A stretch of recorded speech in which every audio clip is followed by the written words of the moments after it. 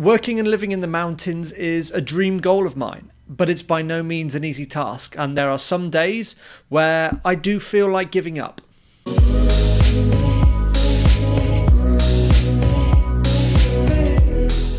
Hi, this is Matt from Bramski Vlogs. Before the global pandemic, I had worked 3 seasons across France, Austria and Japan, all on a journey to build a full-time career in the mountains.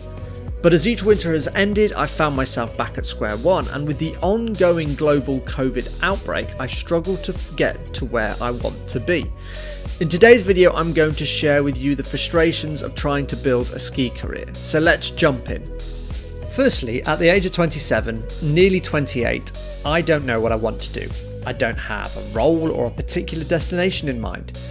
Throughout my life though, I've never been afraid to try new things or go to new places, and as a result, I am quite flexible and can easily adapt to new jobs. I'm always looking to learn new skills. The downside to that is that at times I have too much choice and I struggle to focus on one thing in particular for a long time. All I know is that from the first time I remember being in the mountains, I've never wanted to leave that environment, and I've been determined ever since to find a way to be in that setting all year round. That's about the only thing that's remained constant. That and this YouTube channel actually. My second point is about short seasons. There are not many 12 months of the year jobs going in mountain resorts, especially for a foreign worker. Now that is because tourism in these destinations is limited to seasonal periods, and the need for guest-facing roles is very much limited to the summer and winter months. Not the case in the autumn and the spring, where these towns often go very quiet. I've struggled with summer work that accompanies my winter work in a certain destination. COVID has also played its part in that, as was the case in Japan. You can catch what happened of my time there in the card up here. I will say that during this summer back here in the UK, I've really enjoyed my time so far working in a craft beer and gin bar. So perhaps that's a way forward in the summer months if I can get back out to the mountains. Following on from that previous point, the seasonal work that is available doesn't pay very well. Now, I've talked about how much I earn on a season in a previous video, and if you want to know more about that in detail, you can watch the video up here. In the long term, it is not sustainable unless you live a very limited lifestyle. Frankly, it doesn't give you enough of a financial platform to build on to launch your career. Now, anyone will tell you that many people go out and do this seasonal work for the experience and less about earning a living. But from my experience, I can tell you that everybody who goes out there and works these jobs are some of the hardest working, the passionate and the most thick-skinned people I know. And frankly, I've always felt that they deserve more. Point number 4 is no clear path of progression within these companies.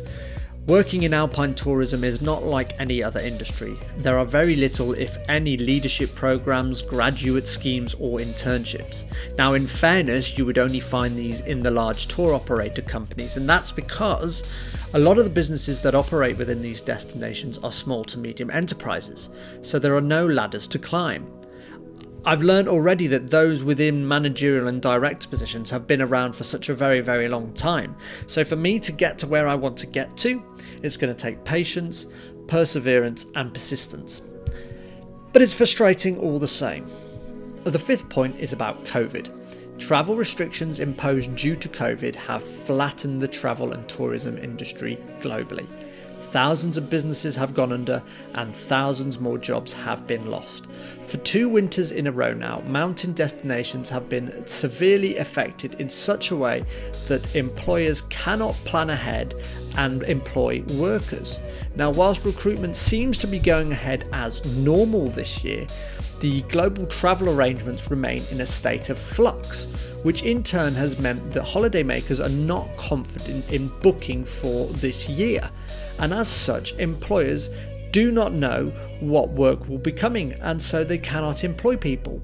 There is too much uncertainty.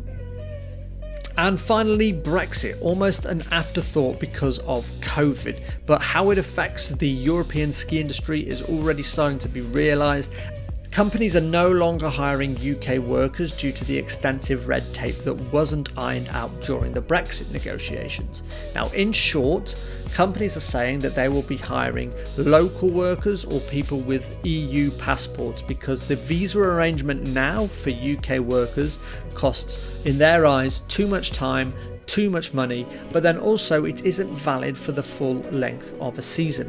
Now, this is a massive grievance because everybody who works within the industry knows how important UK workers are to the local tourism and the experience of the holiday makers. It all plays into the reasons of why I've diverted my attention now to Canada, but perhaps that's another video for another day. So there you go, guys. Those are my frustrations, and my question to you, the audience, is should I continue with this career path? People close to me at times have said that I have very high expectations, far too high, and perhaps they are right. There are times where I have thought of quitting this journey and just going and finding a different career, but I'm at my happiest when I'm living in the mountains. Thanks very much for watching today, guys. I've shared a lot with you. I hope you enjoyed this video. Let me know your thoughts in the comments section below. Don't forget to like this video, subscribe also, and hit the notification button to keep up to date with all future content. And I will see you in the next video. Bye.